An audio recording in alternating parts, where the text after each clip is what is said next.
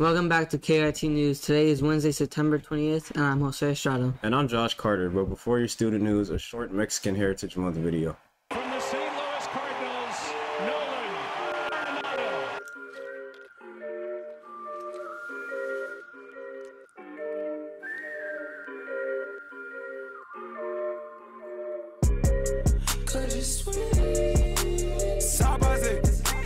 Why is it? Run it up. All this game. Bag it up. Then come right away. Cause you're sweet. Yeah. What's your status? Yeah. Might hit your address if I'm on the map. Yeah. Jet right to you. I can't do no traffic. I can't do no lacking. Cause you're sweet. Like Coco. Why all you wanna do is a Coco. Hanging out with you is a no-go. Cause you're sweet, like Coco. Make sure you save the date on our second annual Taste of Richwoods. We have several food vendors that will be participating this year.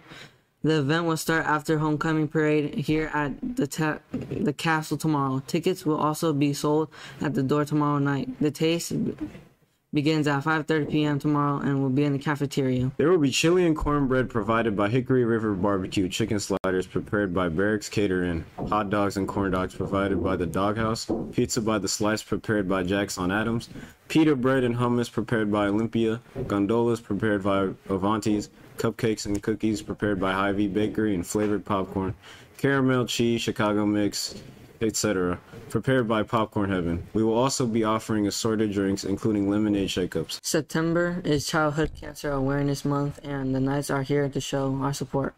The American Red Cross is holding a blood drive to raise awareness this Saturday, September 23rd, from 9 to 2 p.m.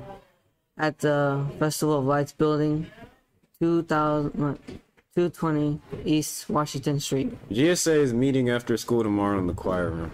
Ravenous Readers have been meeting today after school in the library. If you haven't signed up yet and would still like to, please join us. We are still taking new members.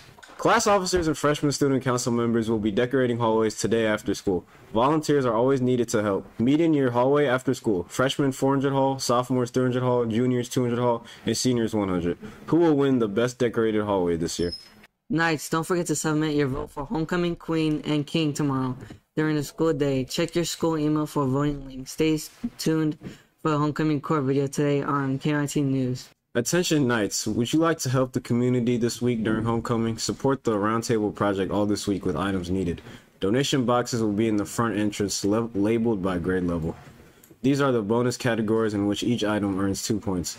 Today, snacks, fruit snacks, granola bars, breakfast bars. Tomorrow, deodorant and lip balm. Friday, body wash and hair picks, combs, or brushes. Hats around the castle. Girls varsity golf away. Madison Golf Course against Manual, 3:30 p.m. Girls varsity tennis home against Normal, 4 p.m. Girls varsity tennis away against Dunlap, 4 p.m. Spirit Week. Today, all bets are off. Wacky Wednesday. Thursday, hit the jackpot. Dress in your fancy attire. Friday, show your cards. Rep your class colors. Before we leave you today, we want to also celebrate Deaf and Hard of Hearing Awareness Week. We are lucky at Richwoods to have a program dedicated to our deaf and hard of hearing students. So here's our interview from Emma Copes with some of our awesome DHH students.